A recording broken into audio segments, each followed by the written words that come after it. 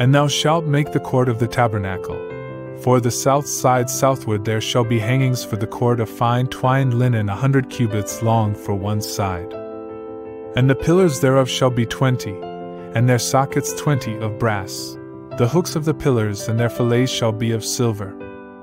And likewise for the north side in length there shall be hangings 100 cubits long, and the pillars thereof 20, and their sockets 20 of brass. The hooks of the pillars and their fillets of silver.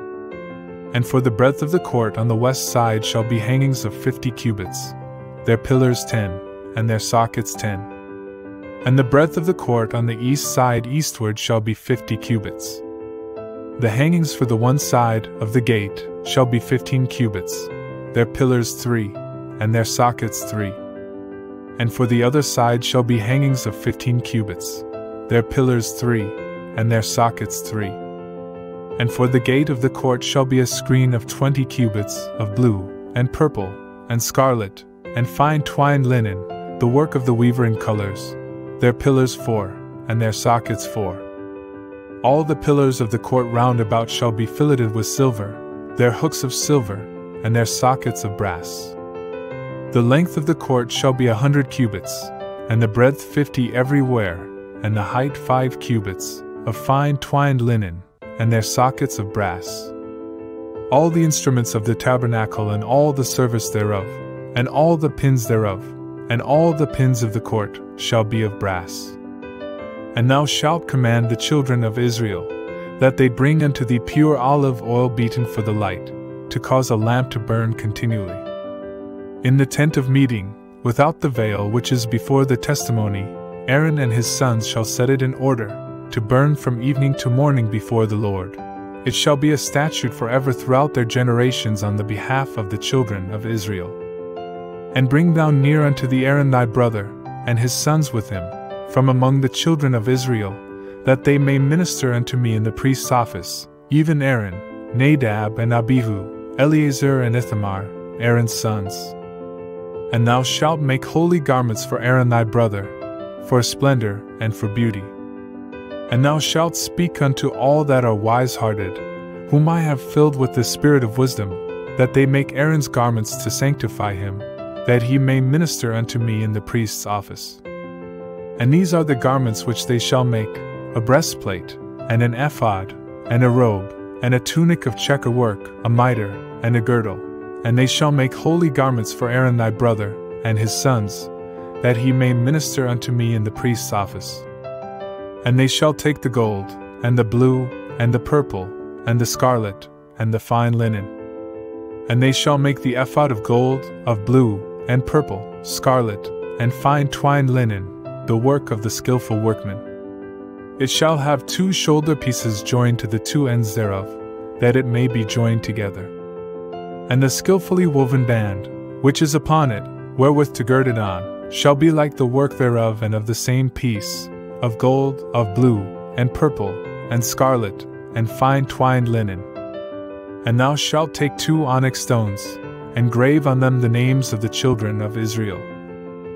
6 of their names on the one stone, and the names of the 6 that remain on the other stone, according to their birth. With the work of an engraver in stone, like the engravings of a signet, shalt thou engrave the 2 stones, according to the names of the children of Israel. Thou shalt make them to be enclosed in settings of gold. And thou shalt put the 2 stones upon the shoulder pieces of the ephod, to be stones of memorial for the children of Israel. And Aaron shall bear their names before the Lord upon his 2 shoulders for a memorial. And thou shalt make settings of gold, and 2 chains of pure gold, of plaited thread shalt thou make them, of wreathen work, and thou shalt put the wreathen chains on the settings. And thou shalt make a breastplate of judgment, the work of the skillful workman. Like the work of the ephod thou shalt make it, of gold, of blue, and purple, and scarlet, and fine twined linen shalt thou make it. 4 square it shall be in double, a span shall be the length thereof, and a span the breadth thereof. And thou shalt set in it settings of stones, 4 rows of stones, a row of carnelian, topaz, and smaragd shall be the first row. And the second row a carbuncle, a sapphire, and an emerald. and the third row a jacinth, an agate, and an amethyst, and the fourth row a beryl, and an onyx, and a jasper. They shall be enclosed in gold in their settings. And the stones shall be according to the names of the children of Israel, 12, according to their names, like the engravings of a signet, every one according to his name. They shall be for the 12 tribes. And thou shalt make upon the breastplate plated chains of wreathen work of pure gold. And thou shalt make upon the breastplate 2 rings of gold, and shalt put the 2 rings on the 2 ends of the breastplate. And thou shalt put the 2 wreathen chains of gold on the 2 rings at the ends of the breastplate. And the other 2 ends of the 2 wreathen chains thou shalt put on the 2 settings, and put them on the shoulder pieces of the ephod, in the forepart thereof. And thou shalt make 2 rings of gold, and thou shalt put them upon the 2 ends of the breastplate, upon the edge thereof, which is toward the side of the ephod inward.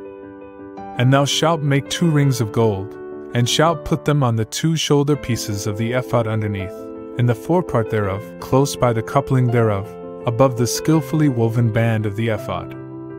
And they shall bind the breastplate by the rings thereof unto the rings of the ephod with a thread of blue, that it may be upon the skillfully woven band of the ephod, and that the breastplate be not loosed from the ephod. And Aaron shall bear the names of the children of Israel in the breastplate of judgment upon his heart, when he goeth in unto the holy place, for a memorial before the Lord continually. And thou shalt put in the breastplate of judgment the Urim and the Thummim, and they shall be upon Aaron's heart, when he goeth in before the Lord. And Aaron shall bear the judgment of the children of Israel upon his heart before the Lord continually. And thou shalt make the robe of the ephod all of blue. And it shall have a hole for the head in the midst thereof. It shall have a binding of woven work round about the whole of it, as it were the whole of a coat of mail, that it be not rent. And upon the skirts of it thou shalt make pomegranates of blue, and of purple, and of scarlet, round about the skirts thereof, and bells of gold between them round about. A golden bell and a pomegranate, a golden bell and a pomegranate, upon the skirts of the robe round about. And it shall be upon Aaron to minister, and the sound thereof shall be heard when he goeth in unto the holy place before the Lord, and when he cometh out, that he die not. And thou shalt make a plate of pure gold, and engrave upon it, like the engravings of a signet, holy to the Lord. And thou shalt put it on a thread of blue, and it shall be upon the mitre, upon the forefront of the mitre it shall be. And it shall be upon Aaron's forehead, and Aaron shall bear the iniquity committed in the holy things, which the children of Israel shall hallow, even in all their holy gifts, and it shall be always upon his forehead, that they may be accepted before the Lord. And thou shalt weave the tunic in checker work of fine linen, and thou shalt make a mitre of fine linen, and thou shalt make a girdle, the work of the weaver in colors. And for Aaron's sons thou shalt make tunics, and thou shalt make for them girdles, and head tires shalt thou make for them, for splendor and for beauty. And thou shalt put them upon Aaron thy brother, and upon his sons with him, and shalt anoint them, and consecrate them, and sanctify them, that they may minister unto me in the priest's office.